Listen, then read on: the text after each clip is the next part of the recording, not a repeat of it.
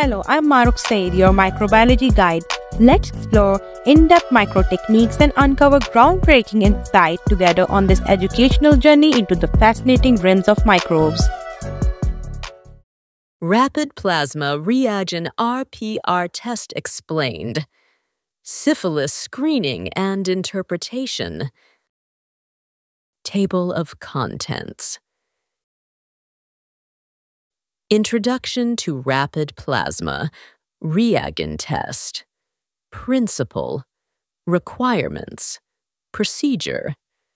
Result interpretation. Applications. Advantages. Limitations. Introduction to Rapid Plasma Reagin Test. Rapid Plasma Reagin is a screening test for syphilis, similar to the venereal disease research laboratory test. Syphilis is a sexually transmitted infection caused by the spirochete bacterium Treponema pallidum. Rapid Plasma Reagin is a rapid, non-treponemal test that detects non-specific antibodies in the patient's blood, which may suggest a syphilis infection. The test does not detect antibodies against Treponema pallidum directly, but instead identifies IgM and IgG antibodies produced against lipoprotein-like material released from damaged host cells due to Treponema pallidum infection.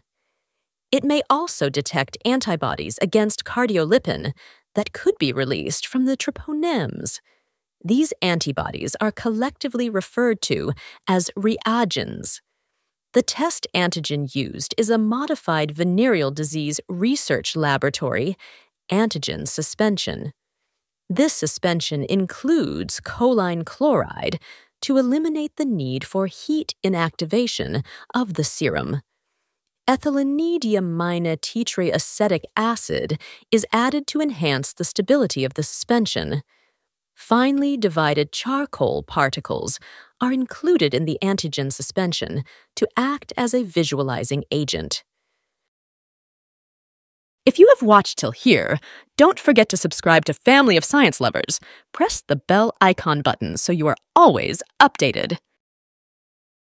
Principle of Rapid Plasma Reagin Test. The Rapid Plasma Reagin Test is a macroscopic, non-treponemal flocculation card test. It detects antibodies produced against antigens released from damaged host cells in patients with syphilis.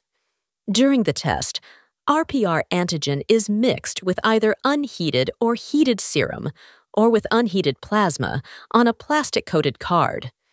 The antigen mixture used for detection contains 0.03% cardiolipin, 0.21% lecithin, and 0.9% cholesterol, along with choline chloride, EDTA, and charcoal particles.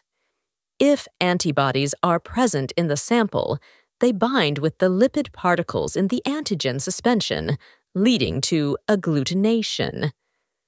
The charcoal particles coagglutinate with these antibodies and appear as black clumps on the white card. If antibodies are absent, the mixture remains uniformly gray, indicating a negative result. Requirements for Rapid Plasma Reagin Test. Patient's serum or plasma. Rapid Plasma Reagin antigen suspension. Control serum samples. Plastic-coated Rapid Plasma Reagin cards. Mechanical rotator. Pipettes. Procedure of Rapid Plasma. Reagin Test. The Rapid Plasma Reagin Test can be carried out in both qualitative and quantitative formats. Specimens that test reactive in the qualitative test are further evaluated using the quantitative method to determine antibody titers. Qualitative method. Using a pipette, Add 1 drop that is 50 microliters of the patient's specimen, as well as positive and negative control samples, onto separate reaction circles on the RPR card. Spread each drop evenly and smoothly within the circle. Without mixing or spreading, add 1 drop of diluted RPR antigen suspension to each sample, including controls. Place the card on an automatic rotator set to 100 plus or minus 2 revolutions per minute and rotate for 8 minutes. After mechanical rotation, manually tilt and rotate the card gently 3 to 4 times back and forth to help distinguish non-reactive results from weakly reactive ones. Observe the test results under a high-intensity light source. Look for macroscopic flocculation, black clumps, to indicate a reactive sample. Quantitative method. For samples that show weak or reactive results in the qualitative test, perform serial dilutions to determine endpoint titers.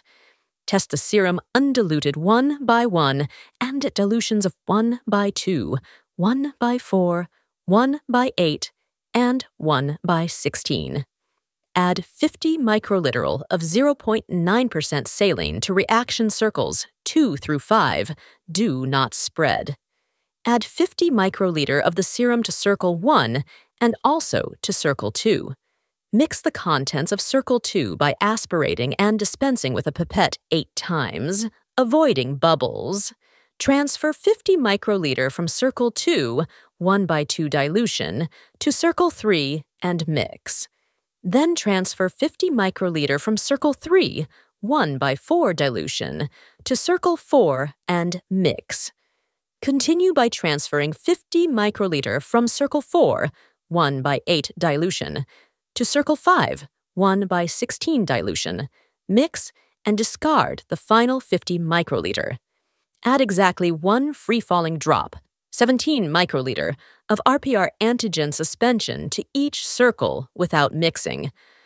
Place the card on a rotator under a humidifying cover and rotate at 100 plus or minus 2 revolutions per minute for 8 minutes. Immediately remove the card and gently rotate and tilt it by hand, 3 or 4 to and fro motions. If the sample remains reactive at the highest dilution tested, 1 by 16, continue with further dilutions. Prepare a 1 by 50 dilution of non-reactive serum in 0.9% saline to use as a diluent. Make a 1 by 16 dilution of the test specimen by mixing 0.1 milliliters of serum with 1.5 milliliters of 0.9% saline. Mix thoroughly. Dispense 50 microliter of the 1 by 50 non-reactive serum diluent into circles 2 through 5. Add 50 microliter of the 1 by 50 non-reactive serum diluent into circles 2 through 5. 1 by 16 diluted test specimen to circle 1 and also to circle 2. Perform serial 2-fold dilutions by transferring and mixing as before. Complete the test using the same steps as described in the earlier procedure. If you have watched till here, don't forget to subscribe to Family of Science Lovers. Press the bell icon button so you are always updated. Result interpretation of Rapid Plasma Reagin test. Presence of characteristic antigen-antibody clumps, black, in the center or the periphery of the test circle indicates a positive RPR test. Absence of antigen-antibody clumps, indicated by slight roughness and no aggregates, suggests a negative test. All reactive serum requires serial dilution to estimate antibody titer. The titer is reported as the reciprocal of the highest dilution, which shows a positive test result. When the quantitative Rapid Plasma Reagin card test is performed on patients with syphilis, a 4-fold rise in titer in a repeat specimen may suggest an infection, a reinfection, or a treatment failure. A 4-fold decrease in titer following treatment for early syphilis, usually indicates that therapy was adequate. Applications of Rapid Plasma Reagin Test. It is used mostly as the screening test for syphilitic infection. Combined with specific antibody testing, the Rapid Plasma Reagin Test allows confirming the diagnosis of active infection and starting treatment. Screening for syphilis is a routine part of pregnancy tests. The test for syphilis is also performed if being treated for another STI such as gonorrhea, infected with HIV, or if engaged in high-risk sexual activity. Advantages of Rapid Plasma Reagin Test. The Rapid Plasma Reagin Test is an effective, easy-to-perform, and fast screening test. It is readily available in kit form for purchase. Results are observed without the use of a microscope. In addition to screening for syphilis, a titer can be used to track the progress of the disease over time and its response to therapy. Since the organism Treponema pallidum cannot be cultured in artificial media, the screening of syphilis via serological testing such as RPR becomes important. The patient need not have the symptoms of syphilis for this test to be accurate. It can detect syphilis very effectively in patients without symptoms. Since it is a non-treponemal test, non-specific test, it is used to investigate syphilis along with other treponematoses, such as yaws and pinta. It offers more effective screening than the venereal disease research laboratory test. Limitations of Rapid Plasma Reagin Test. Without some other evidence for the diagnosis of syphilis, a reactive non-treponemal test, such as Rapid Plasma Reagin, does not confirm Treponema pallidum infection. Any reactive RPR test must be confirmed with a specific or treponemal test, such as Treponema pallidum hemagglutination assay or fluorescent treponemal antibody absorption test.